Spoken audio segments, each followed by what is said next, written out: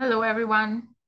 So today I'm going to show you how to make a simple scatter plot graph and showing, whether there is a linear, how can you find out whether there is a linear relationship between two variables or not on SPSS.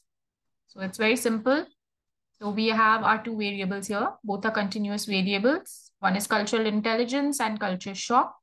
So our hypothesis is actually that as cultural intelligence increases, culture shock reduces. So we want to find out whether they do have a linear relationship. And so for that, we go to graphs, you go to legacy dialogues, you go to scatter/dot, and you click on that, and you do a simple scatter. Fine.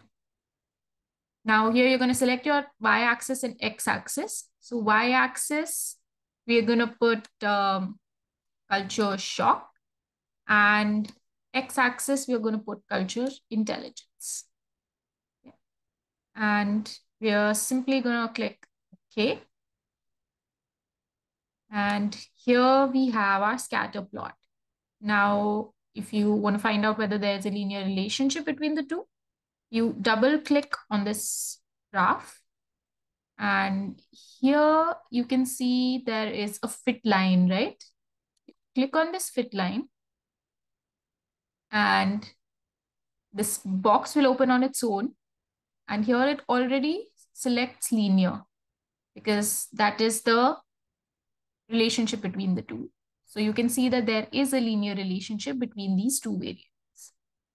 Okay? And then you just close this box and you can close this as well. And you have your graph showing that there is a linear relationship between culture intelligence and culture shock. And if you want it the other way around, you can also again go to legacy dialogues, scatter, define, remove these.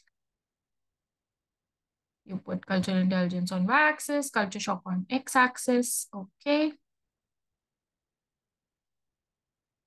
And here is your other graph. Again, you double click on this. Click on add fit line, add total over here. Once you click, linear is already selected. This is the linear relationship. And now you have your graph. And if you want to copy paste it anyway, you just right click and click on copy. And you can just paste it in your Word document or anywhere else that you need to paste it. And that's it. It's very simple. So thank you everybody for watching. If you still have any questions, please put them in the comments below. And thank you.